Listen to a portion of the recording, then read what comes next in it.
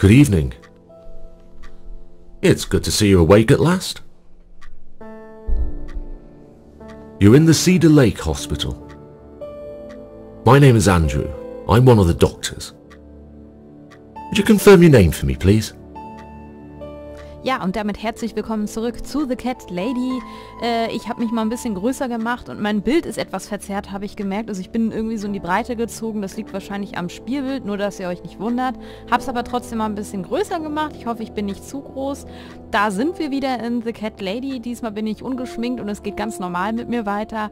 Allerdings sind wir jetzt in Kapitel 2 und ja, irgendwie liegt unsere Frau da als Patientin und irgendwie sehen wir uns, glaube ich, wieder gerade selber oder sie sieht sich selber und wir sollen jetzt sagen, wie wir heißen. Heißen wir Susan Ashworth.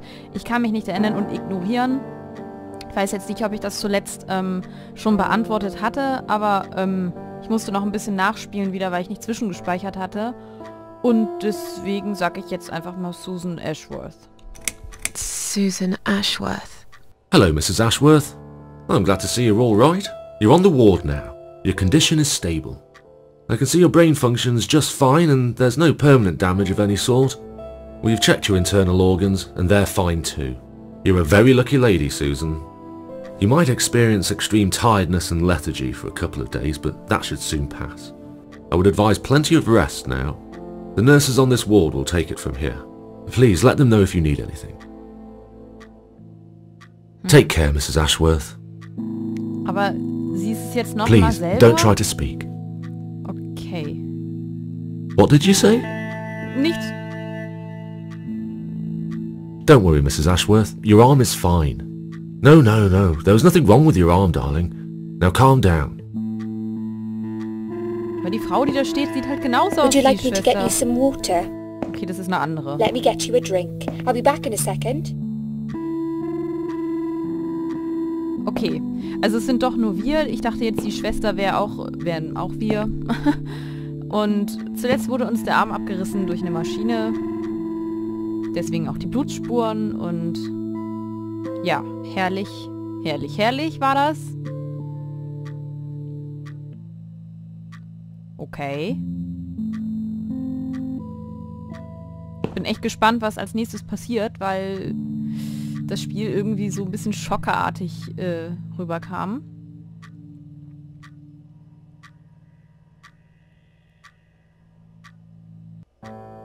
I'm sorry, Susan. Did I wake you? I have to take your blood pressure. 2 seconds and I'm gone. My name is Liz, by the way. Liz, okay. Hi, Liz. I'm sorry. I know this isn't very nice. Believe me, I hate waking people up just for this. But being a nuisance is part of my stupid job, unfortunately. Oof, I hate this place. Damit jemanden als Patient, der gerade da eingeliefert Tell wurde, you voll what, zu quatschen, Susan. ist auch nett. Can I call you Susan? So anyway, I shouldn't say it, but you know I'm going to anyway. You are Yeah. so lucky. It's crazy. You doing what you'd done, and her walking in, seeing what she saw. That was a chance. 1 in a million.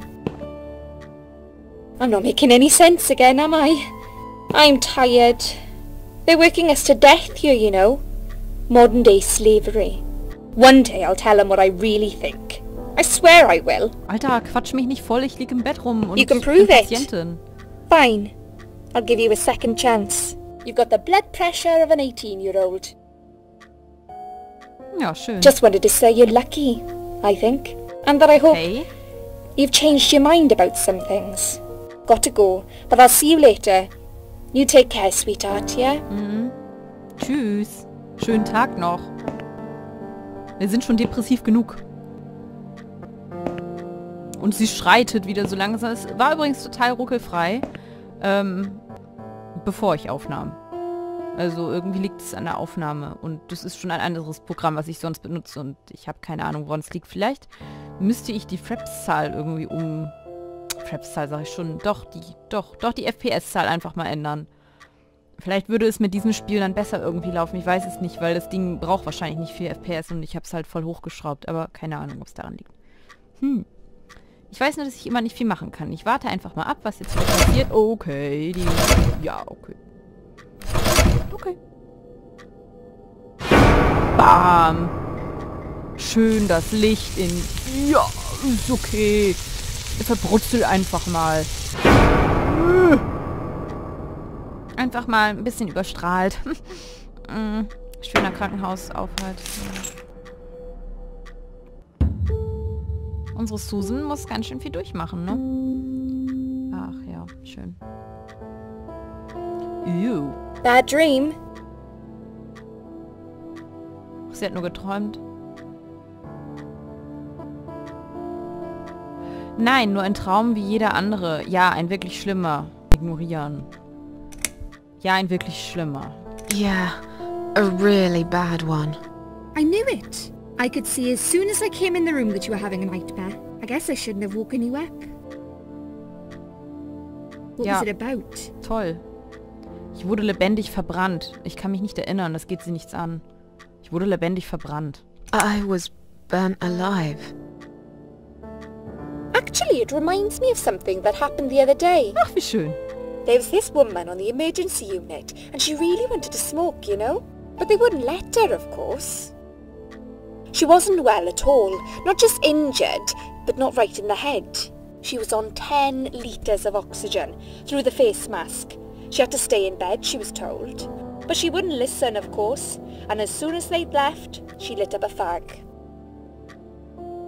The whole room went up in flames, and so did she.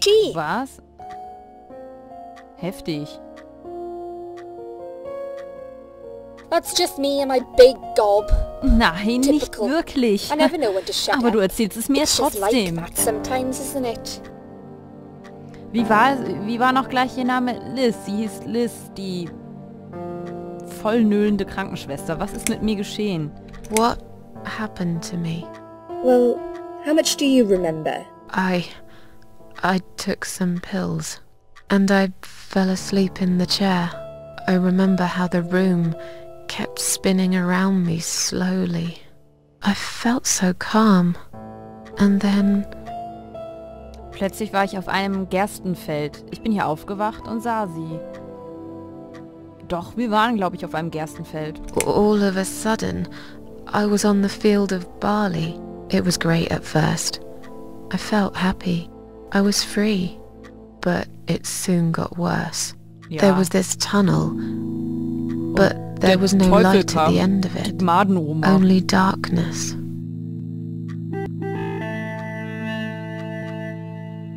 Then I got lost in the woods. There was my dead body hanged on the tree, a burning car, and a crow, and a deer. I heard something behind the trees, but I didn't dare to look. Then I found the house. The old woman who lived there. I think she was Death. Or maybe she was the devil. I'm not sure. She said they call her the Queen of Maggots. She said I should go back, gave me another chance. And so, here I am. Here I am. Weird dream, eh? Maybe it wasn't a dream. I really believe in that sort of stuff. It's not impossible. It felt real, but it was just a dream. Just a dream. Can you now Just a tell me dream. who found me and what happened? Well, your body went into a coma. You were lucky she came home and found you. I told you that before. What? Who found me? Your daughter, of course. She Ach. called an ambulance. Wir haben If eine it wasn't Tochter. for her, you would sure be dead now, Susan. My daughter? Yes. Why? Why'd you look so pale all of a sudden? Susan? I don't have a daughter. Whoever she is, she lied. But why would she do that? How should I know? I was in a coma, apparently. So she lied. It doesn't change the fact that you owe her your life. I was fine. I didn't ask for any help. Naja, gut gehen, sich umbringen. Sorry. Wie lange bin ich schon hier? Wann werden sie mich nach Hause gehen lassen? When will they let me go home? I'm not sure. Probably not today. Maybe tomorrow.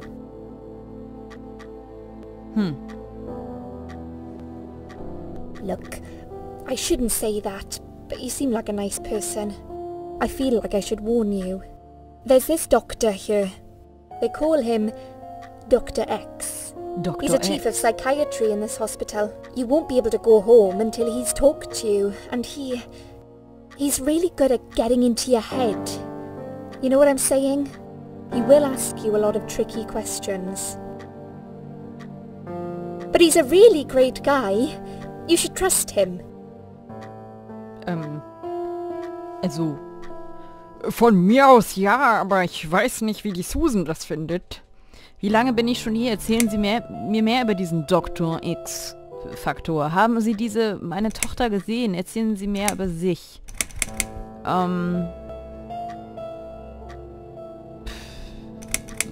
Erzählen Sie mir mehr über diesen Dr. X. Tell me more about this Dr. X. His name is Xavier Zellman, but everyone just calls him Dr. X. He comes on the ward often, usually late in the afternoon or in the evening. I personally really like him, but you hear all sorts of stories in a place like this, you know. I don't know what to believe anymore. All I know is he's been very friendly and supportive. Some doctors won't even say hello to you, but Dr. X usually stops and asks how I am. He knows I have some problems. He can see I'm not happy here. He actually offered me some free weekly sessions. I think I might take him up on his offer. Ja, mach das. What are they saying about him? Oh yeah, they say he's a big flirt. Toll. Nurses, cleaners, patients. He doesn't care. Oh, auch noch as so long as they're einer, wearing a ey, skirt. super. One girl I knew, Linda. I heard they had an affair. Stupid girl. Ja, dann geh mal zu Dr. Well, X. she left, and I never saw her again. Now why do you think that is? Dr. X got her knocked up. They covered it up and quietly got rid of her.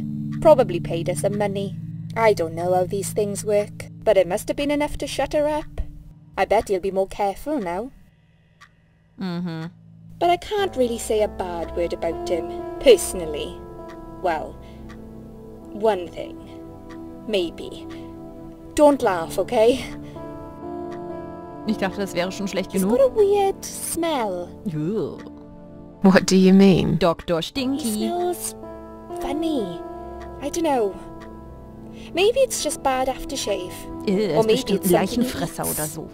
Madenfresser. Oh, thanks for the warning. I'll try not to get too close to him. Now that I think about it, there's something else too. I'll tell you this, Susan. He starts talking to you, and you just open up and tell him everything. It's very odd. Voll der I don't exactly Hypnotiseur. hide things from people, but he got some really private stuff out of me. Really private. You know what I mean? Things I wouldn't tell my mother about. And we haven't even started those sessions yet. Toll.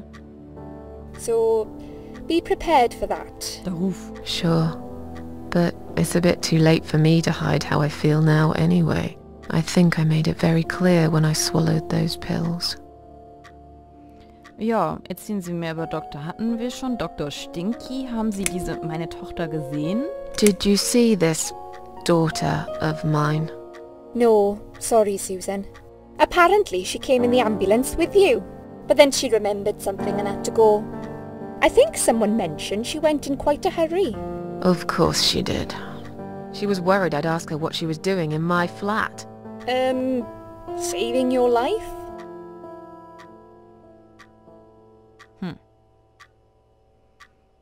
Do I really have to give her a benefit of the doubt just because of that? One would assume so. That girl is a hero. Maybe real heroes always leave before their identity is revealed. Or she was a burglar, attempting to steal from me. That's a possibility too. Have you got anything very precious in your flat?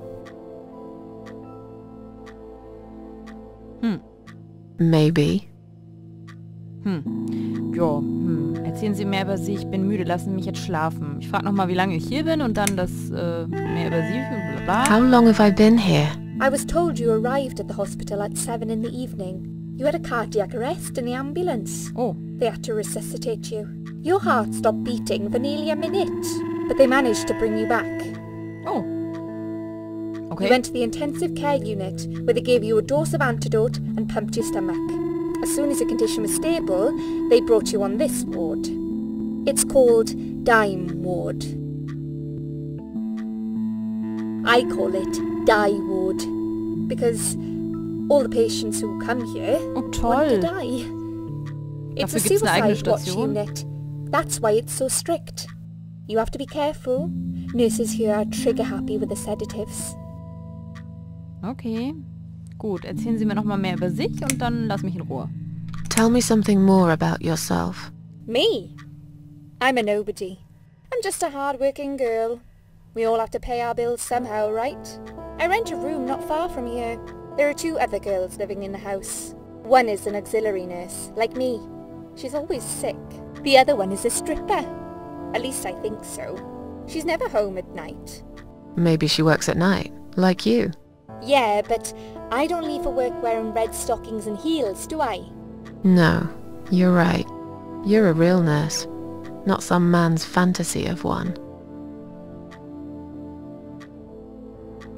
Yeah, I used to do all Frauenpower. that for my boyfriend. You know, dress up as a sexy nurse and all. Well, I did it just once, really. He didn't like it that much. Mhm. He didn't like me that much either. Oh. Broke up with me last Valentine's Day. Of all the days, he An chose that Valentin, one, das ist eh? auch schön. He never told me why, but I don't care anymore. Ach, Männer sind so scheiße. Erzählen Sie mir über diesen Doktor. Hatten wir schon... Kann man da jetzt noch mehr über den erfahren, oder was? Tell me more about this Dr. X. His name is Xavier Hatten wir Zellman. doch schon. He comes on the ward often. I personally really like him. I don't know all that, but he... What are Okay. Oh yeah, nurse one good stupid. Well, no, doctor, I better... Aber I nicht better... lachen. Ich hab was noch... stinkt nämlich. But I Nach can't- Maden und so. Okay, es wiederholt sich. Jetzt wissen wir das, ja? What do you... Oh, Now I'll tell you. He started read, and we haven't even... So... sure. I think So. Ich bin müde. Lass mich schlafen. I'm tired. Let me sleep now. Fine. I'll see you again. Ciao. Be careful who you trust here, Lizzie. Susan. They will be watching you. How do I know you're not one of them? Gar nicht. You don't. Sag ich doch. But do I really look like a bad person to you? I don't Du know. siehst genauso aus Maybe wie not. sie. I'll see you tonight. Okay. Remember what I said. Dreams are just dreams. But when they turn into nightmares, it's good to have someone there to pinch your arm and wake you up. Right? Stimmt. Haben wir jetzt wieder einen Albtraum? Oh. Zack, sind wir wieder bei Dr. X. Hi. We'll start with a little chat about your childhood. Okay, bin I bereit. want you to be as honest as possible. It's important if we want to get to the bottom of your problem. Count to 10 and tell me when you're ready, Susan. Dr. X. Ich werde jetzt hier nebenbei aber erstmal speichern, weil es wieder voll lange gedauert hat hier mit dem Gesappel. Hier. So, gespeichert. So, Spiel erfolgreich gespeichert. Dr. X. Bereit zu sprechen. Lieber, weiß ich nicht, kann ich nicht sehen wegen meinem Bild. Lieber warten. Können wir denn irgendwas anderes machen? Ja, dann sprechen wir. This isn't all about whether you're nuts or not, like we said before. It's about finding what has caused how you're feeling now and creating a working solution. In order to achieve that, I need to get to know you better. Can we talk about your childhood first? Nein, weil du Your eklig bist. parents. Ungruselig. When you're a child, your life revolves around them. What was your father like? Did you have a good relationship with him? Was hat denn jetzt der Papa damit zu tun? Ja, ich hatte einen tollen Vater. Nein, er war mir kein guter Vater. Ich wuchs ohne Vater auf. Oh, jetzt dürfen wir uns Antworten überlegen. Das ist jetzt spannend und schwierig, weil natürlich, wenn sie sagt, dass sie keinen guten Vater hatte, dann wird er die Probleme darauf vielleicht zurückführen. Wenn sie sagt, sie hatte einen tollen Vater, dann wird er wahrscheinlich nach der Mutter fragen. Und wenn sie sagt, ich hatte gar keinen Vater, dann denkt er, ihr hat was gefehlt im Leben oder so. Sagen wir mal, sie wuchs ohne Vater auf. I was brought up without a father. I understand he wasn't there when you were growing up. Can you tell me why? What happened to him? Er starb bei einem Unfall, verließ uns, als ich klein war, brachte sich selbst um. Sagen wir, er verließ sie, als sie noch klein war. Left when I was little. One night he just packed his suitcase and left. I was about 8 at the time. He didn't say goodbye, didn't even look at me. I remember watching him walk away. It was winter, getting dark early. He just disappeared into the night, and I never saw him again. Oh. Let's talk about your mother now. What was she like? Would you care to tell me about her? Ich hatte eine wunderbare Mutter. Sie war eine grauenhafte Mutter. Ich verlor sie, als ich noch ein Kind war. Sagen wir mal diesmal, dass sie die Mutter hatte. Aber... war es eine gute Mama oder war es eine schlechte Mama? Ich meine, man kann sich dadurch natürlich selber gerade die Antworten legen, warum die Susan vielleicht auch ein bisschen depressiv ist. Wenn sie jetzt eine grauenhafte Mutter noch war, dann war sie natürlich auf sich alleine gestellt. Dann kennt sie das eh. Wenn sie eine wunderbare Mutter hatte, dann weiß sie jetzt zumindest, was es heißt, Liebe und Stabilität in ihrem Leben gehabt zu haben. Da bin ich eigentlich eher gespannt, was dann der Doktor so draus macht. Also sagen wir mal, sie hatte eine wunderbare Mutter. So, dann... I can't complain. My mum was great. She did her best to make up for the loss of my father. Me and her, we were like best friends, like soulmates. We did everything together. She passed away 7 years ago.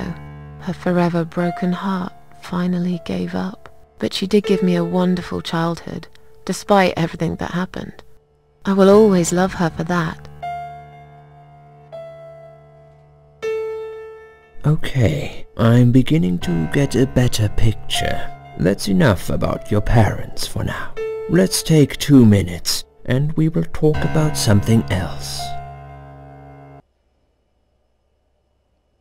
Oh, wo haben wir denn jetzt auf einmal diesen Gürtel her? Da ist ein Gürtel. I need to get out of this place. Oh, I hate hospitals. Besides, I really want to go home and forget all about Ja, this. aber du kannst nicht einfach abhauen. Das geht leider nicht. Ach so, es ist unser Name. Das sieht aus wie ein Gürtel. So, ein Gürtel geklaut von Stinky oder jemand anderem, dachte ich jetzt. Okay, ich würde sagen, wir machen hier einfach mal einen Cut an der Stelle. Interessanter zweiter Part für The Cat Lady. Bin gespannt, was weiterhin passiert. Ich hoffe, ihr auch. Wir sehen uns im nächsten Part. Ich hoffe, ihr seid dabei. Hinterlasst mir positives Feedback. Bis dann. Tschüss.